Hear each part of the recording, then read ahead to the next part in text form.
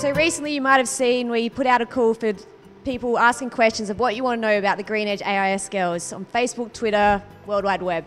Anyway, we've asked the girls, give you some of their personality, and here's what they had to say. So Luce, have you got any training tips for the fans out there? They wonder what we do on the bike. We spend so many hours in the chamois, but have you got any tips for them? Yeah, I think I have one really good training tip. It's use the computer, put on Google and put a good coffee place. Just find it in an area of 20k and then have a smooth ride to it.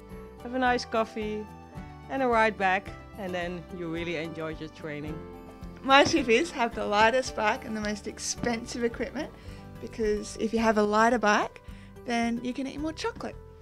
Yeah, in Italy, people like to, I call them sticky. They like to stick on your back wheel. Yeah. So the aim of the training, how you get real good, is try to get rid of them. So go as fast as you can, for as long as possible, till they're gone. And what about on a bad day? Do you just do the right hand or left hand turns on them saying, oh, I'll see you later, I'm just going here? Because I've done that before.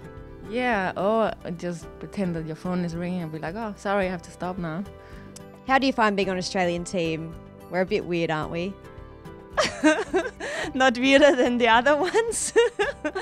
I don't really like this Vegemite. How did you get into cycling?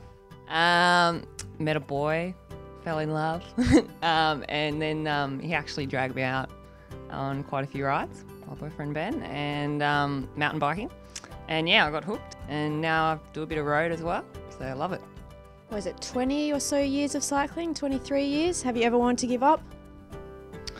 Yeah, maybe sometimes when it was raining, snowing and hailing on me, but yeah, not really, no, it's fun. It's better than sitting in the office all day.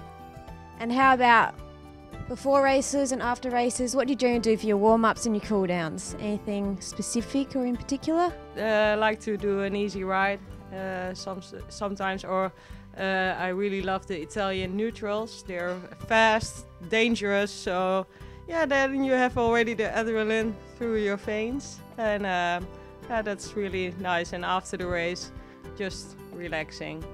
But maybe you also have some good tips for warming up? I generally take a bit of a different approach. I go with the make sure you look good, because it doesn't matter how you go on the bike on the day as long as you're looking good. So a bit of makeup, maybe my nails are done before the race, and then, okay, you're going to get a bit sweaty, but afterwards then I have to wipe down, make sure I look fantastic for all of our great fans who have it out there when they're checking us out at the races.